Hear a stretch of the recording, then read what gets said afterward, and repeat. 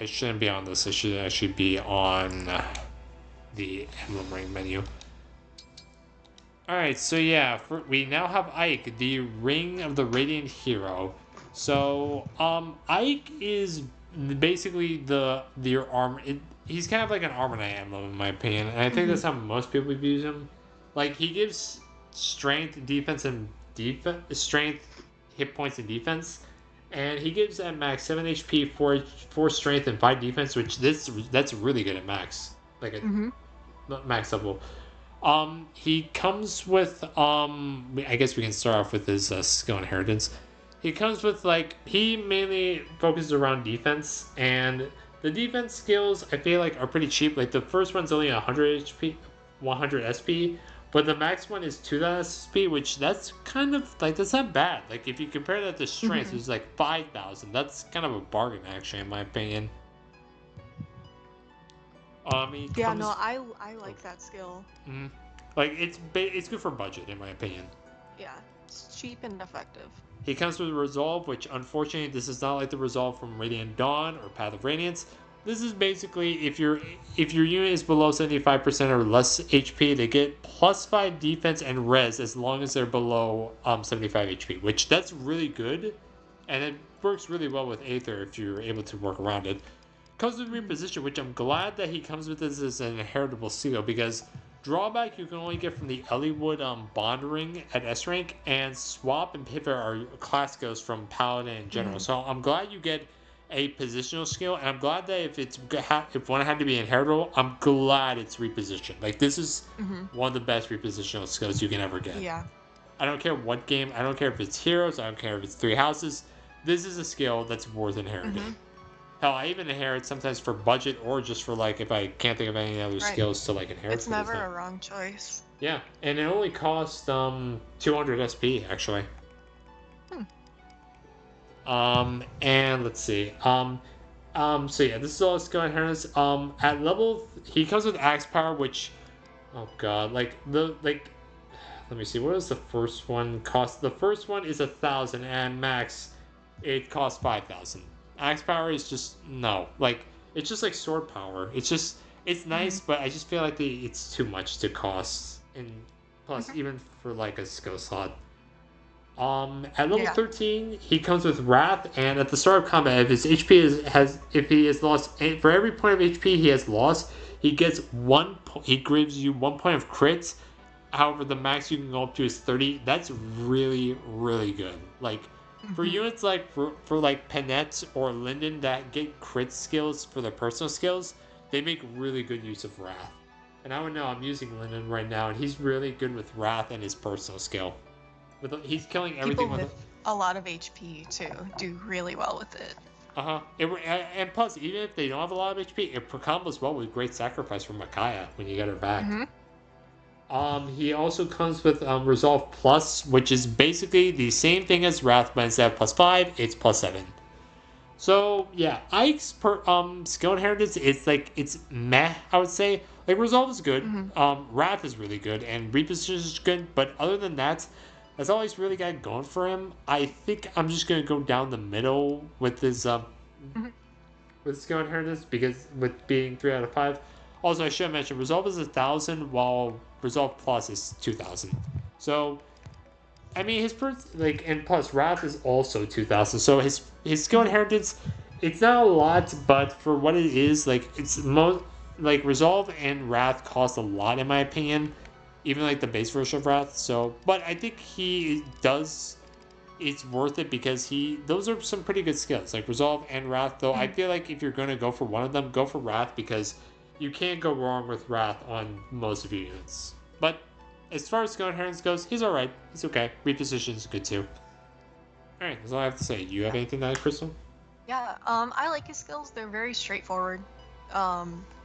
And, like, they're useful for something.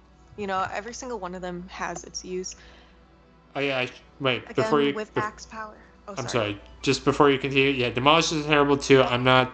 Just, no. Don't inherit that. Oh, yeah, no. Absolutely not. It costs 200, but still, don't inherit it. Sorry, that's all I want to say. Axe Power, of course, we've been over with the power skills, how they cost too much for what they give you. But it's like you said, like he's the emblem for your armored units, and his skills definitely show it. You can get defense, you can get a power skill, and then that power skill goes really well with one of his sync skills, which we'll go over later. Hmm. Um, but yeah, no, he's definitely filling all the boxes for the hit hard and have high defense type of unit. So yeah, your armors. Um, I do love Wrath. I think Wrath is super useful, and you can use it, like you said, like pretty much any unit can benefit from Wrath. And then Resolve is also good. Like you can pair Wrath and Resolve and have a really solid combo there, or you could pair Wrath with Brute Force, and that's also a really solid combo. Like I Wrath did. and Resolve both can be combined with other skills to make really amazing Yeah, combinations. I think the reason why Resolve is here is because they know that people in Radiant Dawn or Path of Radiance do the Wrath Resolve combination. I know, I exactly. like come on, it's so obvious that why. I But know, like, this isn't the Resolve we know and love from Radiant Dawn and Path of Radiance, though, which kind of yeah, sucks. it's still good, but it's not quite the same. Yeah. But yeah, no, I'm also gonna go middle of the road, 3 out of 5 stars, just because he's got some really good skills, like Resolve and Wrath are really amazing, but then he's got Demolish and Axe Power, Yeah, you know. that's why. Like, But if he had like bear skills and that, I would probably give him 4. But mhm. those make me have to bump him down a few pegs. Like, because no one Oh, is gonna inherit demolish. if he had Axe Focus, I would rather have that over Axe Power. Yeah, I don't think there's Give a. an axe more hit. Yeah, that's what you need. Which I mean, Yeah. don't get me wrong. This is not bad, but still, like we need like focus skills Yeah, like that. no. And the thing is, It's though, they good in give you. theory, it's just not cost effective. Yeah, and plus they give focus skills to weapons that don't need focus, that need power. Yeah. Like art focus, sword Bows. focus, bow focus. Those are weapons that are accurate. Like they give focus skills to weapons that already are accurate enough, and they give power skills to weapons that need, not power. They need hits. They're it's kind of counterproductive in my opinion. But yeah, Okay. no, it's straightforward and it works really well with armored units. Mm-hmm. All right, so now we can go over to the engage skills. So,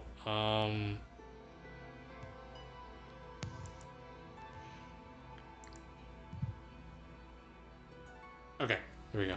All right, so now we can go over to the engage skills. So, I comes with the Goose Friend, which unit takes 50% less damage, but sets units of void to 0. So, this is why it's really good for armors, because they take even less damage. And this isn't just like defense, this is damage overall. And if you're a dragon, you take an extra 10%, so it's 60%.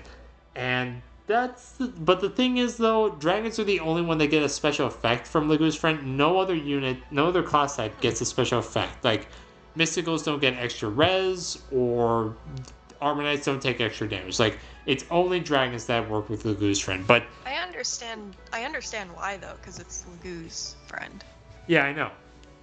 Actually, wait, but aren't like dragons like considered like the goose and like Yeah, in Telios, dragons are Lagu's. Oh yeah. Okay.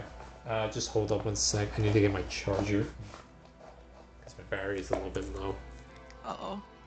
No, don't worry. It's fine. It's right here. All right. And then Ike comes with Great Aether, which this is obviously a Smash reference because it's called Great Aether in that game. Mm-hmm. So yeah, used to grant defensive rest +5, but the unit can't counter for 1 turn. So once you use this, you're not going to be able to counter. And then the next turn, you attack within a 2-space area around you, and you heal 30% of your HP based on the damage you dealt. And you can only use this with sword or axes only. And if you're a dragon, you do an extra point of damage for every per hit taken. Now you don't need to get hit. Like the thing is though, you don't need to get hurt in order for this to damage. Like if the enemy doubles you, you're gonna get that's an extra 2 damage there. If the enemy hits you and you don't take any damage, that's an extra 2 hits right there. That's an extra 2 damage you get. And for armors, they get an extra let me see. Armors. I mean, I have it right here, but no, I can. I'm just gonna show them because even though. Yeah, might as well. Oh yeah, flying get an extra +5 res, and as you probably guessed from that, armors get an extra +5 defense. So yeah, Great Aether is really good. The thing I hate about Louis is that this is why I think Louis is like gets bumped, and why I think Jay is better than Louis, because she can use any of the axes she has. And the problem is that with Louis, he's gonna be restricted to the axes and sword that Ike gets, which that's the problem I have.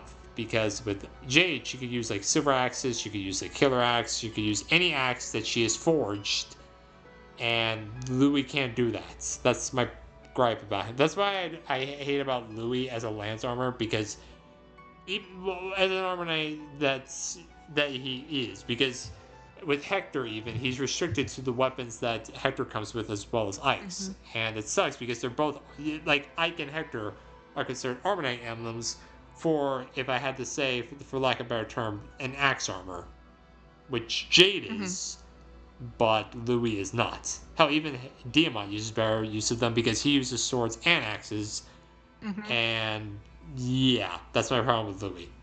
So though, I do think. Wait, was that you? Yeah, sorry. Oh, okay. No, it's all right.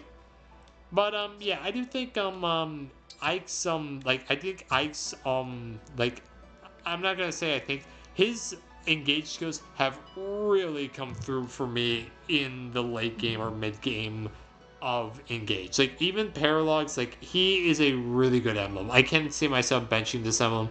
It's too good. Even without Great Aether, the Goose Friend is so useful for tanking in certain scenarios. And yeah, I can't think of anything bad to say about it. Like Great Aether, obviously I know a lot of people like you can definitely like do some crazy strats with Great Aether. Like, and I definitely plan on taking advantage of this. I think I'm actually gonna rate these skills 5 out of 5 stars because the fact that the Goose Friend reduces the damage you take in Great Aether, even though Louis, like I'm not rating this with Louis, I'm rating the emblem itself. And I think Great Aether and the Goose Friend as engaged skills are really good. Like taking less damage and boosting your defense and res, and then damaging enemies within a 2 space radius. That's really good. Really good. I can't say anything bad about that. So yeah. Yeah, no, I agree. Like this is very obviously a emblem meant for armor units. And yeah, with Lagoose Friend especially, be like, oh well, your void goes down to 0. Well, your armor knights aren't dodging shit anyway, so yeah, like if we take this, they're not dodge tanks, they're tanks. Yeah, like Louis already has 0 speed, so like it's like what's the point? Like he already has 0 void, and that's without taking. This is like us taking it off him. Like there's not like seriously like Lucina and Lynn boosts speed, and look, he's not getting speed from them. Yeah, your armor tanks are. I mean, obviously tanks, not dodge tanks. Obviously, I can switch his weapon, but even if I switch his weapon, I think his speed's like garbage. It's like, still gonna be really low. Yeah, his speed's 7. Like even with like, no, this is like an emblem made for. This is an emblem made for armor units. Yeah, no matter and how then you slice if it. you do like decide to use them on Jade, and you do decide to make the big investment and get axe power, then that avoid -10 doesn't matter anyway because avoid is 0. Yeah. But yeah, and then Great Aether, you can do a lot of shenanigans with that. Assign decoys especially really because the Goose Friend has damage, so it's like you can potentially safely put Louis in the line of a mage with Great Aether activated, and he will probably live because of Lagoose Friend. Yeah, and the thing is though that if he gets damaged, he's just gonna heal. He's gonna heal most of the damage right back up. Yeah. Yeah. Well, yeah. So I agree. I'm gonna give this 5 out of 5. All right. And last but not least, we have to go over the engaged weapons, which these are definitely. I have some. I think it's pretty good. These weapons, though, I will say. I love these weapons. All right. So no wait, that's Lucina. There we go. Ike. So yeah, Ike comes with a hammered base. This is a really good hammer. Like this is like. This is why I think this hammer is better than the hammer that you actually get, because I think the regular hammer has 8 mites. This one is a smash weapon though, and it has 18, so that's 36 might this thing has against an armor unit. The thing is, though, it can't follow up or strike first. And the thing I will only say that's bad about it is basically the hit. Like, 55 hit is obviously garbage. But if you, like, seriously, though, like, it's really, really good, this hammer. Like, I can't say anything bad about it. Like, I see it usually one-shotting armor units for me. It's literally like the one smash weapon that I actually regularly use. Like, seriously, I even use this, like, during, like, Great Ether, though. Because, like, there are, like, times when I have, like, a bunch of, like, Great Knights and armor units, like, at me, and if I Great Aether them, now, like, remember, Great Aether heals the 30% of the damage you deal. So, yeah, with a hammer, this one especially, with Great Aether against armor knights and, like, just Great Knights, they really, this hammer puts in work. That's all I can say about it. And plus, if you use Great Aether, you don't have to worry about it because you're not going to counterattack anyway. Yeah. Next up is the Urban, and this is a really good axe. Like, this is like 21 might 90 hit. This is the most accurate axe you're ever going to see. And 5 crit. 19 weight is a little bit bad, but it does give +3 res as well. But the thing is, though, this is not a smash weapon. Usually, smash weapons only have this much might if they're if only weapons that have this much might are usually smash weapons. No, this is a regular axe that has 21 mites and 90 hits. This is a crazy axe. This is a really good weapon. And yeah, then it's insane. And then there's the Ragnar, which it has 16 might, 80 hits, 5 crit, 15 weight. So it weighs less than the Irvin. It has 5 less might, 10 less hit. But the thing is, it gives +5 defense, and it's a 1 to 2 range option. Now you do need to complete Ike's paralog in order to get it, but honestly, his paralog is pretty easy, so it's not that big of a deal. So yeah, these emblem weapons are really, really good for Ike. Like, all of them, I feel like serve a certain niche. Like, the hammer's really good for Great Aether and just like decimating armor knights. The Urban can help you out with boosted hit, or just really good against, like, has really good damage. And the Ragnar is a good 1 to 2 range option that, has really good mites. Yeah, I have nothing bad to say about this. These weapons, 5 stars. Like these engaged weapons deserve 5 stars. Yeah, no, literally, you covered everything. These weapons are pretty much like, this is as good as it gets with engaged weapons. Like, these are all solid options, and you're gonna find a use for all of them. It's not like most of the other engaged weapons where there's like 1 or 2 or all of them that you're never gonna use. Yeah, like, all 3 of these, you're gonna use them. Yeah. 5 out of 5 stars.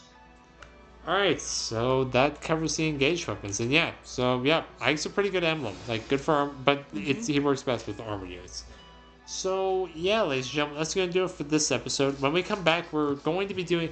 I think we might do 3 paralogs next time, doing the Ike paralog, because I can finish that paralog pretty quickly, like in 4 turns. Yeah, it's fast. Yeah, if you know how to clear it. If you know, you know. Yeah, all Chris, I know, like, he's going to be essentially clearing that paralog fast. And then we'll do Lynn, and then we'll do Hector. So, yeah, ladies and gentlemen, that's going to do it for this episode, and we'll see you next time. Bye now.